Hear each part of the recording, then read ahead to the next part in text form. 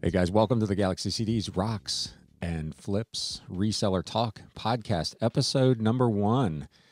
Now, it's episode 1 of this particular format, because if you're looking at the list, you're probably like, what are you talking about, episode 1? You've got like 25 episodes up. But this is the first dedicated podcast that I'm recording. The rest of them, while serviceable, have essentially been audio ripped from my YouTube videos, which they, like I say, for the most part, they've worked. The ones that are, obviously kind of required the video to make any sense, like the haul videos where I'm standing at the back of the family truckster and pulling stuff out. Those I haven't tried to transfer here, but this podcast will be dedicated, targeted specifically for the audio format. Now, of course, because I'm all about, cross-pollinating formats, I am making a video of this, and this will go into a dedicated playlist on my YouTube channel, so it will be available there. But that's not kind of the primary goal of this. This is strictly an actual podcast. A quick note to my YouTube viewers. You may notice that on the video version of this, in the bottom left-hand corner, there is a parental advisory label. And I want to let you know, I've made a conscious decision to keep my actual YouTube content family-friendly. And I've also made the conscious decision to not necessarily do that same thing here on the podcast. So it's not like I'm going to be talking like a drunken sailor for an hour, but I'm not going to self-censor in the same way that I do on the actual YouTube videos. So just be aware of that. Not that I've got a million viewers or listeners, but if this is something that you would watch with your kids in the room, just know that the podcast and the accompanying video will not necessarily adhere to the same standards of family friendliness that the actual videos do. So, speaking of the parental advisory label, ostensibly this podcast is all about reselling, but we're going to start off with a rant and a just ramble, which is how these podcasts generally are going to start. But in any event, the parental advisory label, if there has ever been an attempt to label something with the intent of restricting its distribution that has been a more spectacular failure than the parental advisory label, I'm not sure what it is. When I think back, that program started, the PMRC and all the hearings, I think it was in 1985. So I was just out of high school. There's an age giveaway for you. And, they started putting those labels on the records and the cassettes, and it was literally no time at all then that label, rather than being kind of a warning to parents to, monitor the content that their kids were listening to, became like the cool kid badge, the badge of honor. If your album didn't have that label on it, man, it was DOA. Nobody wanted that thing.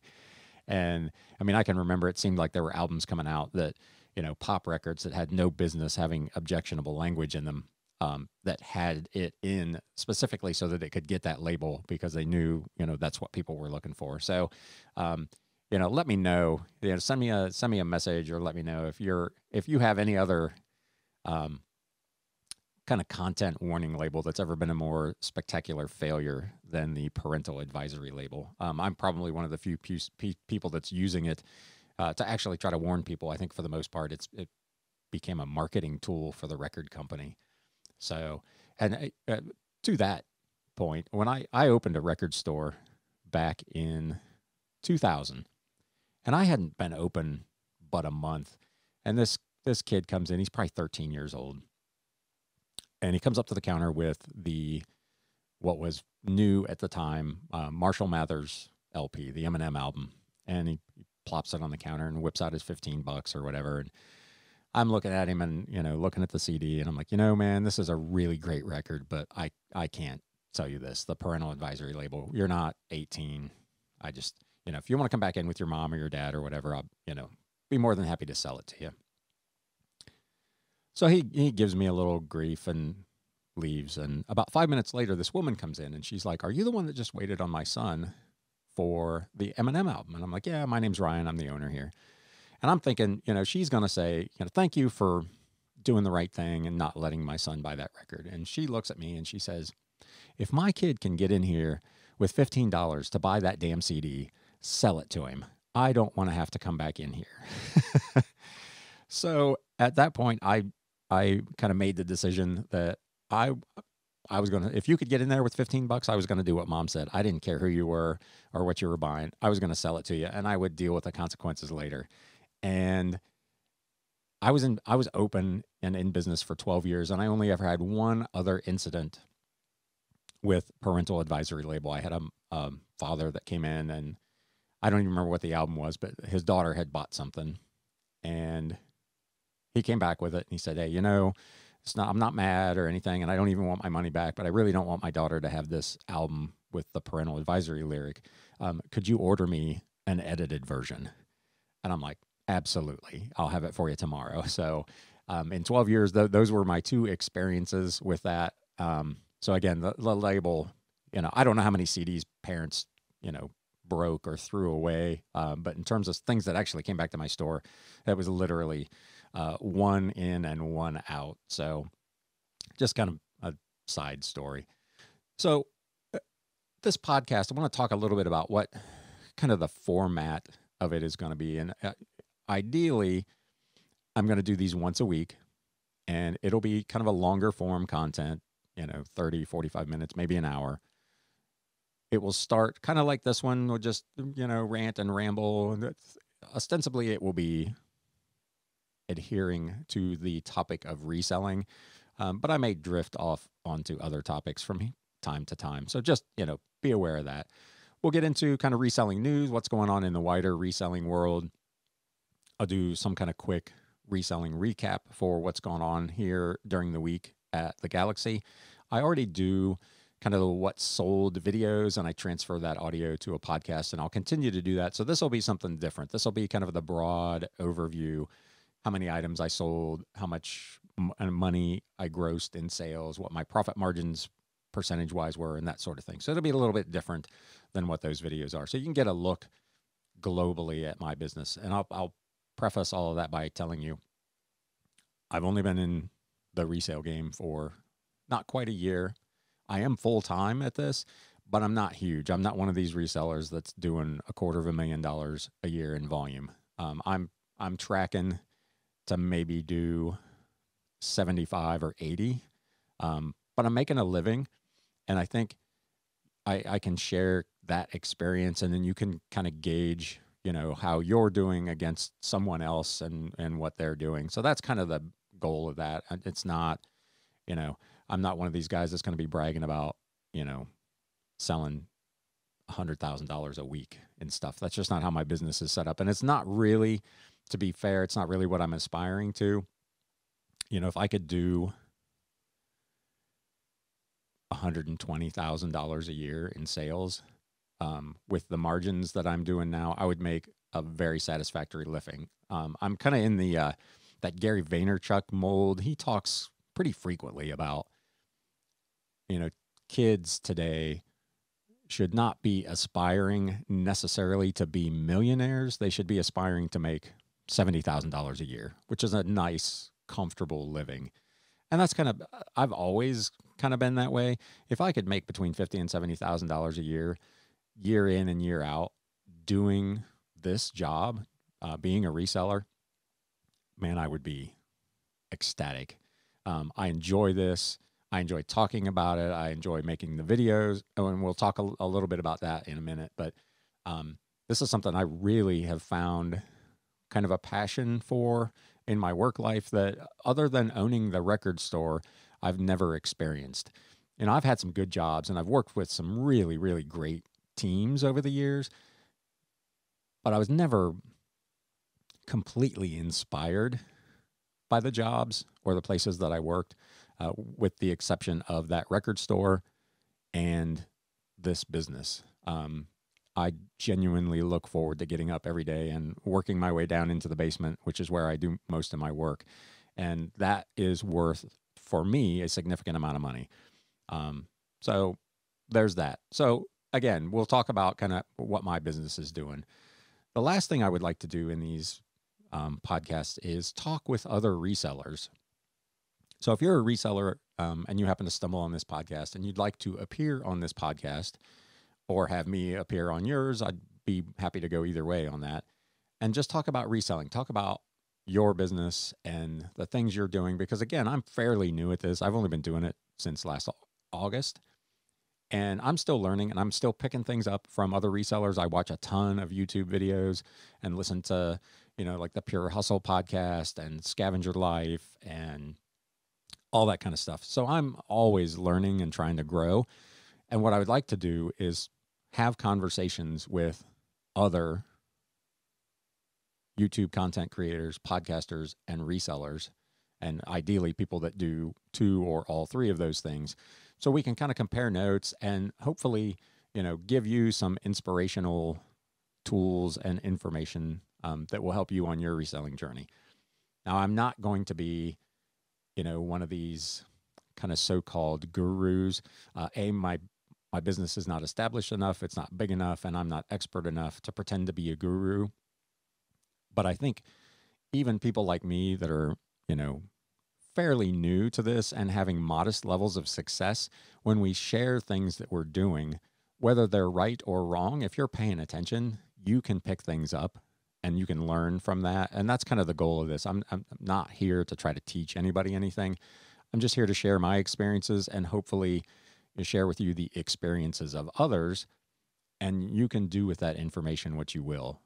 It's not my goal to try to teach anybody or tell anybody, that my business model for reselling is the best one or the only one or whatever. And, there are some guys out there on YouTube that kind of present themselves as gurus and experts. And I watch their videos and I listen to their advice and I'm like, that business model doesn't really work for me because, again, I'm not aspiring to do $1 million a year in sales. And I don't want employees. I don't want a staff. I don't want to deal with all that kind of stuff. The whole goal for this, for me, was to be able to work kind of by myself and make a living. And I want the business to grow big enough to allow me to do that comfortably, but not to grow so big that I've got to hire additional help. So that's the perspective that I will be coming at these shows from. And that's the kind of thing that I'll be sharing with you as we go forward. So if that's your jam, follow the podcast or go subscribe to the YouTube channel. Just search Galaxy CDs Rocks, or of course there'll be links in the show notes and all that. But that's kind of where we're going with this. So I'll try to keep it interesting, and I'm not the funniest guy on the planet, but I'll try to keep it fairly lighthearted. So that's kind of where we're going. And I don't have an interview lined up for today, so I am going to talk a little bit about YouTube and podcasting just in general, and the differences in how one would get started there. But that sound means it's time for a quick sponsor break. So let's get that in, and I will be right back.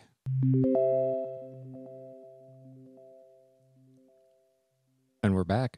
I did want to talk a little bit today about, as a noob on YouTube and a noob to podcasting. And I say that having had a YouTube channel some time ago, it was about Hot Wheels. I can't even remember how many videos I did. I got up to a couple hundred subscribers, which was always kind of bizarre to me.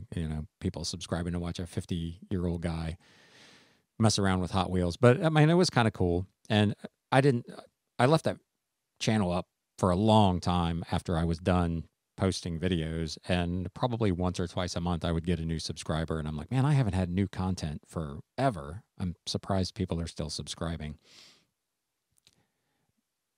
But I'm still relatively new to this, and to focus like real attention on creating content 2 or 3 times a week, and you have that, you feel like you're pouring your blood, sweat, and tears into it. And then you look and you've got 28 subscribers and you're averaging, 12 views per video.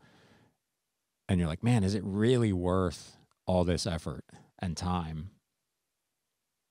And then you look at, monetization on it. Not that you're doing it for making money, but you look at the difference between the threshold for monetizing on YouTube and what you can do with a service like Anchor, who I use to distribute my podcast. And, with YouTube, if you're not familiar with their monetization, to run an ad on your videos, you've got to have 1,000 subscribers, and I think it's 4,000 hours of content views in the last rolling 12 months. So when I look at my, 26 or 27 videos, and I look at my 28 subscribers, and, my views are measured in minutes, not hours. I'm not weeks or months away from being able to monetize. I'm years away from being able to run ads, other than affiliate links or whatever in the descriptions of the videos. And you contrast that with Anchor, who, like, immediately when you sign up, they essentially become a sponsor of your podcast, and you can record a little spot and it'll play. And regardless of how many listeners you have an opportunity to make some money. Now, it's not a lot of money. I've got, I think I average, the dashboard in Anchor says my average listenership is 6 as of today. So it's not like there's 1 million people listening to this podcast yet.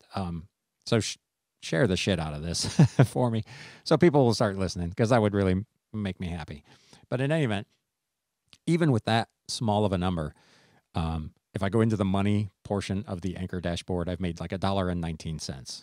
So in essentially the same amount of time, with significantly less work involved, especially since all I've been doing is ripping the audio out of the videos and putting that up anyway. But, now this is a little more full-on effort to do a podcast. But nonetheless, this will take no time at all to, transfer out of my recording device, upload it to Anchor, and have a podcast that's ready to be published, or scheduled to be published.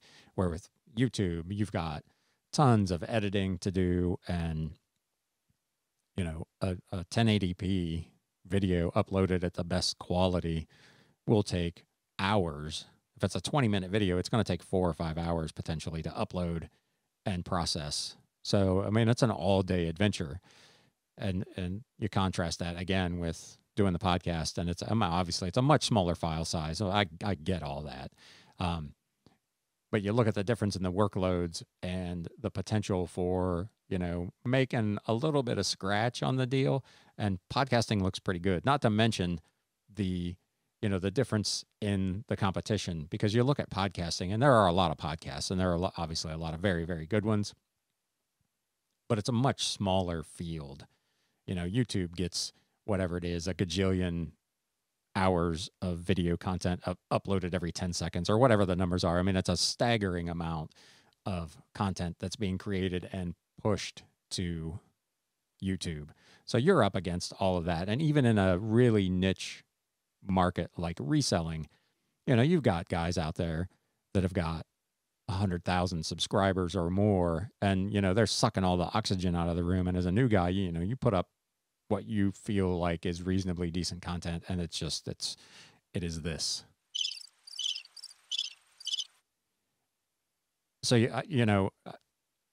reach out to me, and if you have any tips on kind of breaking out and breaking through, and obviously the level of content and the quality of the content makes a huge difference. And I'm the first to admit that probably this podcast is average at best, and the videos are average at best. But I've seen and listened to some pretty mediocre stuff where people have literally hundreds, if not thousands, of subscribers, and I watch it or listen to it, and I'm like, man, what in the world? What am I missing?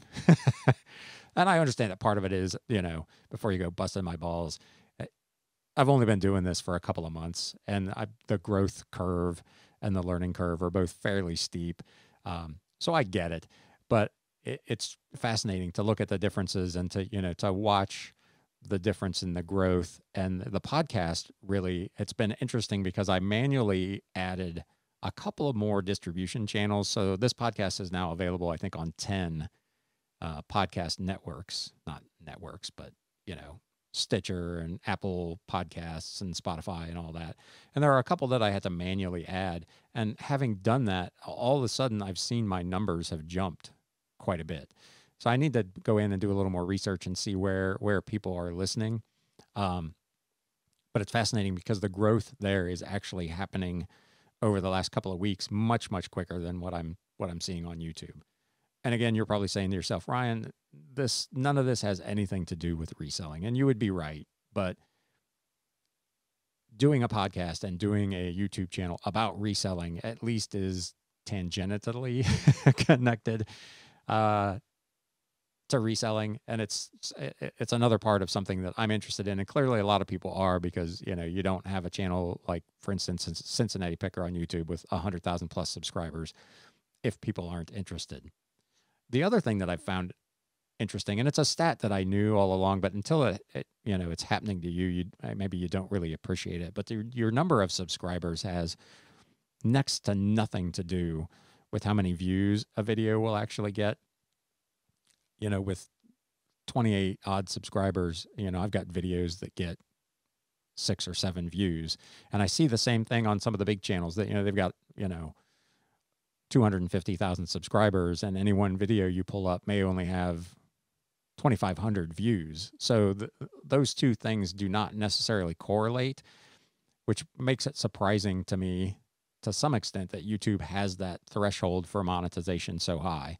And I understand that it doesn't do them or their advertisers any good to run an ad on a channel that has 28 subscribers and an average of 10 views. I get it. I'm not asking really to be monetized today, but the thought of 1,000 subscribers, I mean, it almost looks, and obviously you see people that have it, but it seems like an almost unreachable goal, where the podcast with 6 listeners, I'm halfway to being able to buy a beer the next time I go out, which God knows when that'll be with all the COVID-19 stuff. But, and again, the other thing is, like I said, just the difference in the workload. I mean, creating a video, man, that's a job. You really got to do it because you love it and enjoy the process.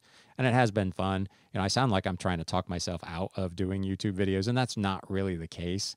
But it's fascinating to me, the difference between the two formats and the way they're currently structured. So let me know what you think. Like I said, I want this to be kind of an open conversation as much as a podcast, which is kind of one-way directional can be. So I think I mentioned, kind of in the first part of this, galaxycds@gmail.com, galaxycdsrocks.com. There's a community board there with sections where, and of course, nobody has said anything but me, but again, the website's only been up for a couple of weeks. So, but go visit there, join the conversation with me, and let me know, what you think about the difference between the podcasting and the YouTube videos. So with that, I'm going to take another quick break, and I'll be right back. News updates. So let's take a quick look at some of the headlines that made news over the last. We're going to go a couple of weeks because I really want to touch on the situation over at eBay. Not so much current eBay employees, but and I'm sure you've seen it and it's already been discussed way more than it probably needs to be given the scenario. But if you hadn't heard, 6 former eBay employees are charged with harassing a couple who had criticized them and sending them obscene messages, mailing them live insects and a Halloween mask featuring a bloody pig face, and so on and so forth. And just, man, I've said for years that everything is high school or middle school. It doesn't matter, if you're in the C-suite or you're working on the line, everything ends up being middle school. People just doing stupid shit to each other. And this is a classic example of, the eBay former senior director of safety and security and a director of global resiliency conspiring against a couple of bloggers and sending, harassing messages and discussing, taking them down and burning them to the ground and all that kind of stuff. I mean, it's unbelievable to me. And yet at the same time, it's not really, because like I said, everything is high school, but it's just fascinating that kind of stuff. And to think that they thought that they could do it and not get caught. I mean, any communication that you conduct today is being monitored essentially in some way or another, or can certainly be tracked. If you're sending emails or texts or, trying to use a burner phone, it doesn't really matter. Eventually they're going to find you. The other thing that really, and he's the former CEO now, so I guess it doesn't really affect eBay directly, but as this, scandal was erupting, the former CEO claims that he was shocked to hear details of the campaign and that he gave no direction or tacit approval for it. That sounds different to me than I didn't know anything about it. That sounds like he was, maybe if he wasn't directly involved, he was in a position where they were not filling him in on the details, so he had plausible deniability, but it just doesn't pass the sniff test for me. So I don't know. I don't want to, pronounce someone guilty before the trial has taken place, but man, the indictment is pretty damning. His quote was essentially, "On Monday, I read the charges along with everyone else and was shocked and outraged. It is important for me to reiterate, and an independent investigation confirmed that I had nothing to do with and no knowledge of the activities alleged to have occurred. There was no direction, no knowledge, no private understanding, no tacit approval, ever." And as several of the articles have said, the idea that the security team and this group of individuals felt comfortable conducting a campaign like that against essentially private citizens and bloggers who are just exercising their right to criticize the platform, which that's another topic altogether. I think there's way too much criticism by users of eBay, but that's a topic for another podcast. But the idea that this group of people felt comfortable executing something like this against private citizens indicates to me that there are certainly, at the very least, blind spots within the company organization about what their people are doing, and at worst, a really broken culture at kind of the corporate executive level, because this kind of stuff doesn't happen in a vacuum. A well-run, well-managed company does not often, at least, have people running off the deep end pulling this kind of stuff. I mean, it was amazing. The U.S. Attorney's Office in Massachusetts, when they revealed the case, called it an aggressive cyber stalking campaign against this husband and wife team that run I guess it's e-commerce bites is the name of the blog. And this has probably done nothing but blow up their blog. I mean, they're probably more popular now than they ever were. So, but good on them. Hopefully some of the stuff, if you've not read through this, I mean, some of the shit these guys did it's unreal. They sent a funeral wreath, a book on surviving the loss of a spouse, pornography. They sent things to these people's neighbors,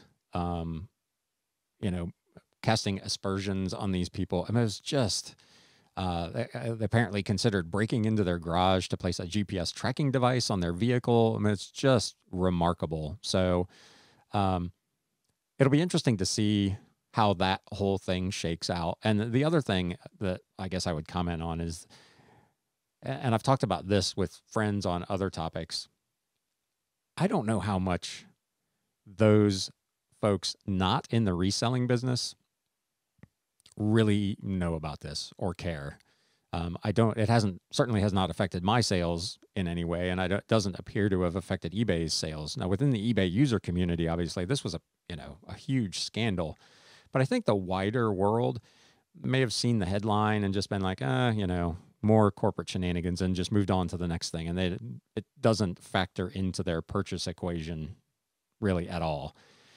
And I'll draw on an experience I had. I worked for Volkswagen at a dealership. I didn't work for Volkswagen per se, but I was in auto sales for Volkswagen at the time that the TDI diesel emissions scandal broke and took place. And, as an employee of the company and as someone trying to sell their cars, we were kind of in the thick of it. And it seemed like every time I turned on the news, I was seeing a headline and seeing a story or an article about that scandal. And, it definitely had an impact globally on Volkswagen sales, but I was constantly amazed at the number of people that would come into the dealership that had never heard about it. They had no clue, no idea that anything was wrong. I mean, the TDIs went on stop sale almost immediately. One day we were selling them and the next day it was over and they were never going to be sold again. And this went on for months, and you would still have people come into the dealership. I'd like to look at one of your, Jetta TDIs or whatever it was. And you couldn't sell them. And these people had no idea. They'd never heard any of this stuff. And to us, it had been all over the news. It was the only thing anybody was talking about, but because it was within our bubble, I guess. And I think this is kind of the same thing. I don't think the average Joe that's buying stuff on eBay has any clue that this is going on, or that they frankly care at all. And I think that's reflected in the next kind of news topic, eBay's stock. Man, I think I own some of it in a fund, but I don't own any of it directly, but it is up. At one point last week, it actually was at a record high. I think Yahoo News reports that it hit a 52-week high. Wanting to know, will that run continue? It's up 14.1% over the last month. So remarkable. Again, and a lot of this is, as sad as this is to say, this is kind of pandemic driven. I don't know what your sales look like. I can tell you, when states started going into lockdown back in early March, the first couple of weeks of that, I saw a noticeable dip in my sales. And then, I think once the reality set in, at least for online shopping, people not only went back to normal, they went into like hyperdrive. And I made the joke at the post office one day that I was selling books to people that probably hadn't picked up a book in years, because I was selling, and still am, selling just dozens of books.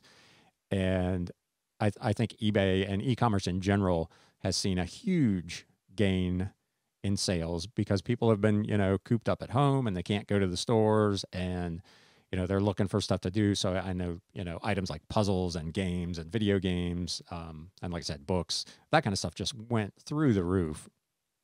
And it seems to have continued to do so. And I think the tides have probably turned, and you're seeing a lot of traditional retail that is unfortunately kind of putting the padlocks on the doors. They're folding up. And I think they see the writing on the wall, other than, the big ones, Walmart and places like that.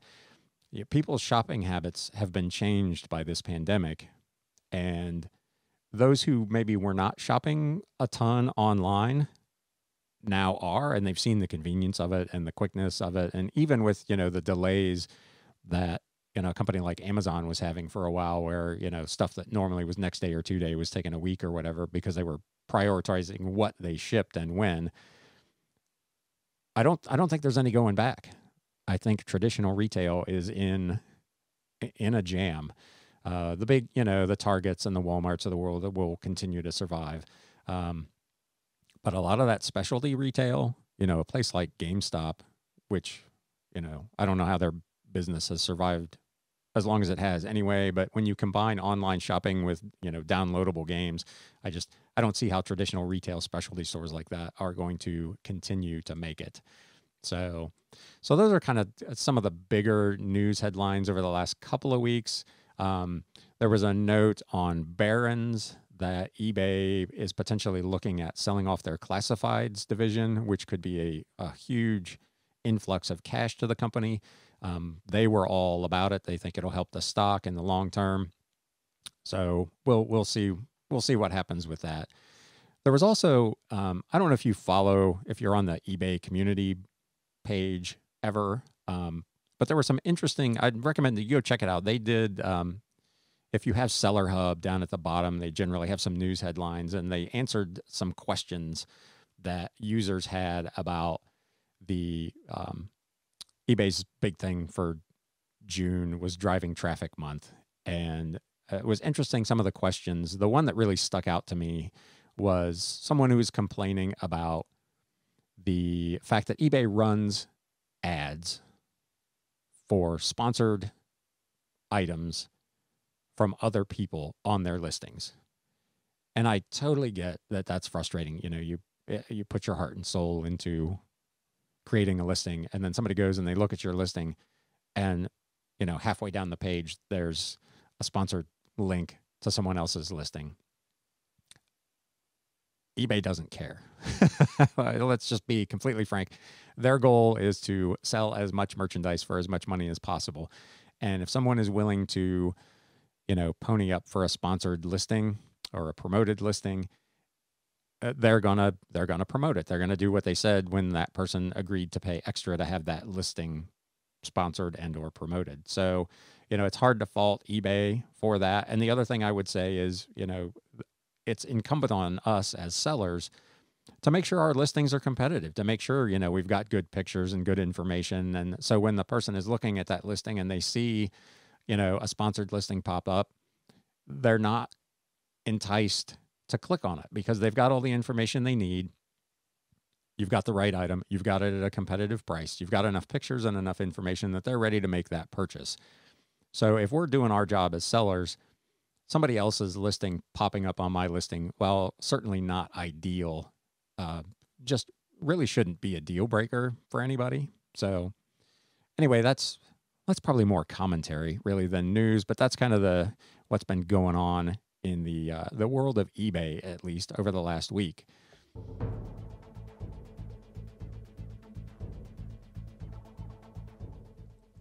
So it's time for a little look at the Galaxy business over the last week. So what I want to do, I'll just talk about broadly.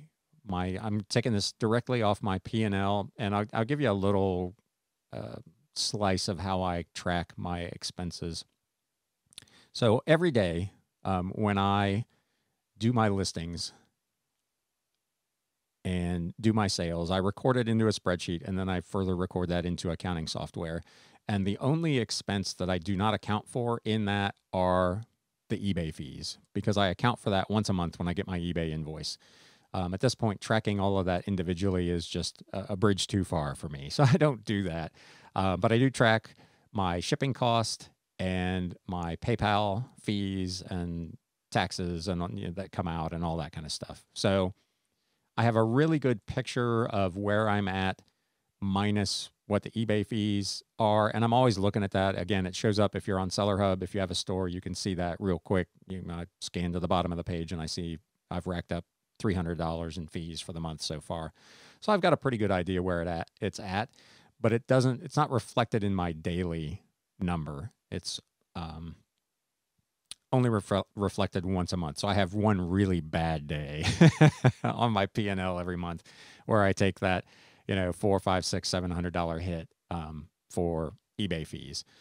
So sometimes these numbers are a little exaggerated because you've got what should amount to 25% of that fee that should be coming out of this number right now, but it's not gonna. It's gonna come out all at once in one big chunk. With that being said, what I really want to focus on is just kind of the margins, and I'm again would be curious what your margins are, and leave me a comment, reach out to me, you know, hit me up on galaxycdsrocks.com or galaxycds@gmail.com.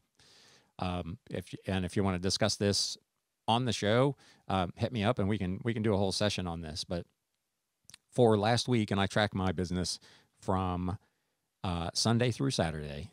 So it's the full 7 days starting on Sunday and running through Saturday's close of business of the things that I actually process the orders for. So this is a little different than what might be sitting in the eBay numbers. And a lot of times those numbers aren't super accurate anyway, because they include all the taxes and all that jazz. So for last week, I did just short of $1,000 in sales. It's on my books at $999.51. When I first got into doing reselling, my target number was $100 a day in sales. And I was able to get to that number pretty quickly. And now my number is that my net profit, again, less the eBay fees, is $100 a day. So my goal is before taxes and before eBay fees to be able to make $700. So for last week, my cost of goods sold was a whopping $55.83. So my gross margin percentage was 94.41%, which when I owned my record store, that number was practically inverted. I was lucky if I made 10% gross margin. I mean, the music business is just terrible for margins. So seeing numbers like that it really gets me pretty stoked.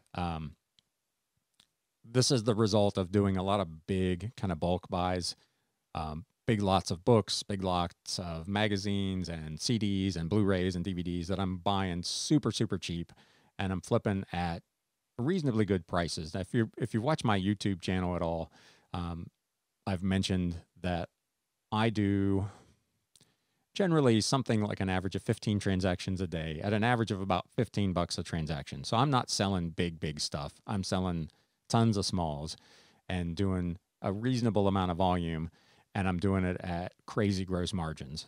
So, and you know, my shipping expense is in any given week my biggest expense. I spent almost $300 last week in shipping.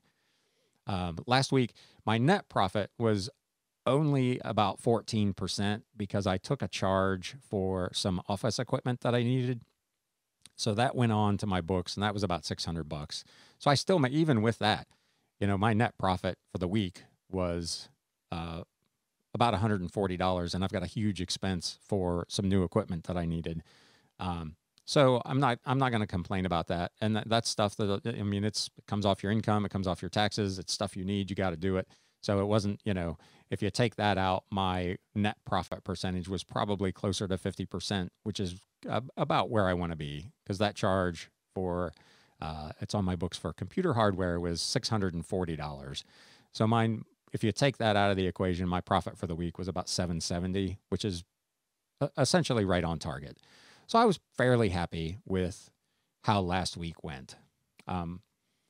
Again, reach out and let me know. I'd love to have a discussion about, you know, kind of what your targets are, what your goals are. You know, obviously full-time versus part-time. I'm a single guy with essentially no debt. I have a house payment and a car lease, and that's about it, unless I rack up some credit card debt, you know, buying equipment or buying supplies or whatever for the business. So my situation is vastly different from somebody who has, you know, a family and 2 or 3 kids and a mortgage and 2 car payments and, you know, kids getting ready for college and all that. So these are numbers that I can afford to live on that other folks maybe could not do so. So that just kind of give you a little background on where I'm coming from with that. So with that,